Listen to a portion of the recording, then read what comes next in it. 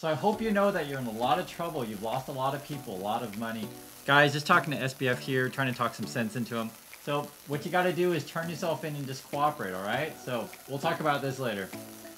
Hey guys, welcome back to the channel. And this FTX story, you have no idea. It is getting way more crazier than I even thought. We're talking about metaverse space bunnies, or metaverse bunnies, I should say.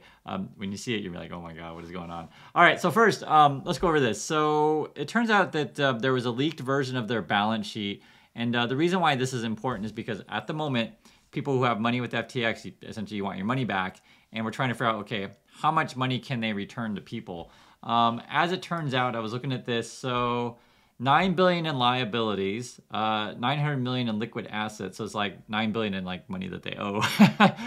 One of the things is that they were asking people for 6 to 10 billion. So basically they were asking people to bail them out, to, you know, get them to at least be balanced on the balance sheet, which is the whole point of the whole thing. Yeah, 9 million liquid assets, 5.5 billion in less liquid assets. So it's not as bad as we originally thought in terms of actual money that they have. But when they say less liquid, this is where it becomes tricky, because if you can't find any buyers, and also too, the value of much of their assets is going down. And then you have 3.2 billion in less liquid assets, or illiquid assets, I should say. So people have been debating like what all this stuff means. And I'm going to show you the balance sheet in a second, but the reason is because the way they have things labeled is kind of weird. Like for example, they have a balance sheet as a negative 8 billion of hidden, poorly internally labeled fiat currency. Hidden and poorly internally labeled.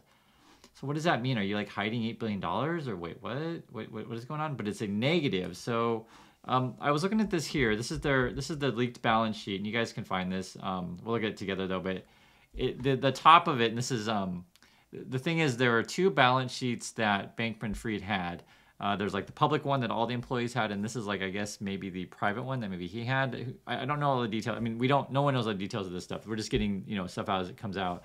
And then here you can see there's a hidden, poorly internal. Actually, you know what? Let me get my arrow here. Give me 1 second. I will get my arrow. There's my arrow. Good. Here is the hidden, poorly internally labeled fiat balance sheet. So that's like negative 8 billion. The other thing too, which is interesting, is it says all of these values are rough values, could be slightly off. Obviously, chance of a typo. It's like, what? So I don't think this is an account. I think this could be just him, like his internal. I don't know. I mean, it's hard to know what to make of this stuff. Evidently, though, they have like a whole bunch of Robinhood. This is like their biggest holding. What is it? About 472 million worth of Robinhood stock. They got a whole bunch of cash, evidently, in Ledger Prime. That's interesting. So that would lead me to believe that I guess they're calling like this is the real Ledger, and then Ledger Prime. I don't know. It sounds like you have a multiverse and the main verse, but they have about 200 million in cash. But the problem is they're still like 9 billion short. Then they got a bunch of this is some of their other bigger holdings, guys. Was like 553. I'm looking at this here. 553 million of their in-house token, the FTT, is basically worthless. And then the Solano, and then the Serum, SRM. And then I'm not as familiar with Serum or Solano. People who are in crypto can say way more of that stuff than me. I'm just saying that this is what's on there.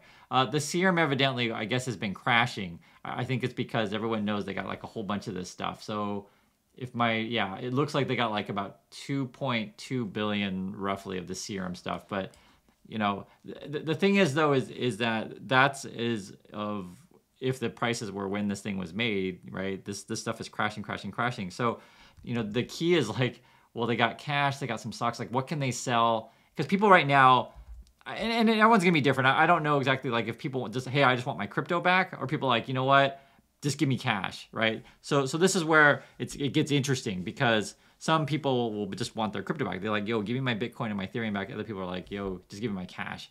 Now here's the other thing that was kind of interesting, because people were wondering like, okay, so how are their books all messed up? Didn't anyone notice? So it turns out this is there's a couple accounting firms, I guess, that were auditing their books, and these are not necessarily the major ones, and you'll see why in a second. This is where it gets weird. So one of them, I guess, was called Armanino, and honestly, I haven't heard of this one. It's, if you don't know, the big accounting firms would be like, or auditing firms, I should say, would be like a Deloitte or a Price Waterhouse, or testing my accounting knowledge here. And I took accounting in business school, trust me. And a couple other ones that I could totally name right off the top of my head, but I just can't think of it right now. But there's like, I believe there's 4 of them at the moment, the big 4s we refer to them at. So, but these are not them. The whole point is this isn't like your major one. Yeah, Pricewaterhouse. Anyway, please write in the comments the main 4 accounting firms. I'm just having a brain fart at the moment. A lot of information flying around in my head. Here is, this is interesting though, because one of the things that is the other one was the called Prager Metis.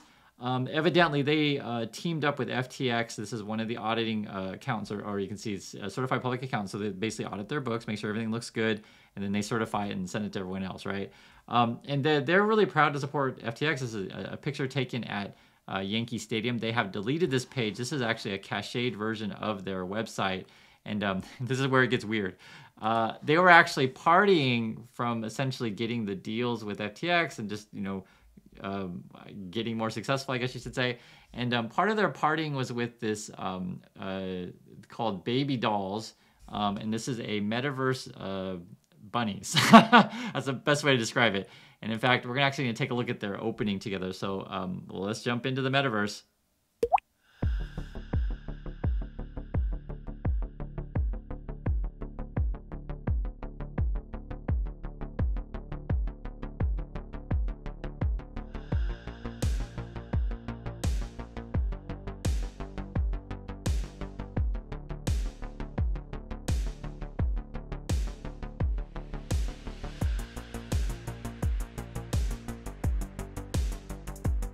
So I hope you enjoyed our little trip to the metaverse. So evidently this accounting firm, the Pragus, this is the Baby Dolls. They have an Instagram. You can look at this stuff for yourself. I did not know this was a thing. Who knows? And then it also turns out that this Pragus, there was a essentially like an oversight board was looking at their practices, and they found some deficiencies in their accounting practices. And this particular accounting firm, they're the first one that opened up in the metaverse. So they're sort of on the cutting edge and wanted to be the leading crypto essentially accounting firm or whatever. But some of their deficiencies, I was looking at some of these, is like essentially they may mislabel cash, how much cash someone has. They may mislabel how much revenue a company has. They may mislabel how much accounts receivable they have. Accounts receivable is like how much people are going to pay you. They haven't paid you yet, but it's on the books as someone's going to pay you. Goodwill and tangible assets. This would be like stuff like when you say merge with a company, what is brand value, this kind of thing. So I took accounting in business school, but I'm not an accountant by any stretch. But I do understand these basic things. But basically, they're just lying about stuff, or not lying is the right word, but not accurate books is the best way to describe it. So because when you say lying, who knows what they're doing, but it does seem all questionable. And I've never heard of this Prager Metis thing. So again, if anyone is an accountant in the community, please share some thoughts. I just haven't heard of this company myself. Now, Sam Bankman-Fried, we talked about before that there was a rumor he was running to the Argentina. That may end up not being true. That's why I made really clear that was a rumor. And rumors about where this guy is all over the place. Evidently, though, I saw a report yesterday that he was interviewed by the police in the Bahamas. And now this comes out. This was just a few hours ago. It says, bankrupt FTX faces criminal investigation in the Bahamas. Financial police in Bahamas where Sam Bankman-Fried, FTX has headquarters, are working with local security regulator to investigate if any criminal conduct has occurred. Now, this is my opinion on this one. The Bahamas, I don't think of the Bahamas as being like, a heavily regulated or really strict on this kind of stuff. They purposely, keep it loose so that these kind of companies come down there. If I had to guess, it's some sort of government or mafia is, essentially bribing off the Bahamas regulators to put some pressure on Bankman-Fried. I think the reason why people haven't necessarily just like arrested him immediately is because they want their money back first and then they send him to prison. Like if you just send him to prison, he's not going to cooperate at all. So I think that's what's going on. If you guys think anything different, let me know. But this is how I read the situation. And we already know Bankman-Fried has stepped down from CEO, and now there's like another person coming in to basically liquidate everything and get people back their money. And essentially the big money is going to get their money back first. So, one thing I've noticed that the big money is cooling off on crypto and NFTs, so they're not so eager to get into it. But you know, one of the things that when you're trying to get your money back, as I say, a retail investor watching this, just know that you're in a long line of people. And, you know, who comes first is anyone's guess. Is it mafia first? Is it government first? Is it, you know, things like BlackRock first, or those kind of things. So we'll see. But I can promise you that you as a retail investor, you're way down on the line. Especially like, for example, if it turns out, you know, you look at the balance sheet of FTX and they only have, say, like, you know, 500 million, or maybe they have 5 billion, whatever they have, but they have to pay out, like, say, you know, 10 billion. They're like only 50% available. And so if you're out of the losing 50%, you're just not going to see your money again. The other crypto exchanges have also been frozen. This is just now. I'm just reading this now. I don't know this one. Crypto exchange AAX is suspending withdrawals. So if you guys know what that one is, I just don't. I don't know. There's so many of these things. I can't keep track of them all. This one I have heard of though. This is BlockFi, and someone in the community brought this up to my attention. I looked it up, and unfortunately, I guess, like I said, someone in our community tried to withdraw money from BlockFi yesterday, and we're unable to get that. So you can see here, BlockFi says it can no longer operate its business as usual, pausing client withdrawals in the wake of FTX collapse. So my opinion on this stuff is there's a chance that your money is gone, but you know, I can't tell you the future, but I wouldn't feel safe with my money in these kind of places, especially when they can freeze it. And the phrase that a lot of these crypto people have been saying is, when you keep your crypto on exchange, you know, not your keys, not your crypto. The other thing is too is some of these may or may not be FDI insured. I mean, it could just be a whole debacle. You just don't know. And I personally don't trust this stuff. You know, your cash may be in a bit different position if you're in, say, a Coinbase or a BlockFi, assuming that they're all insured and stuff like that.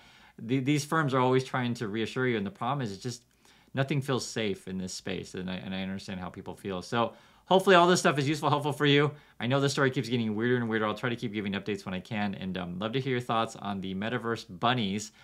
Did you know that was a thing? And would you go to these parties? So thanks again for watching, and I'll catch you next video.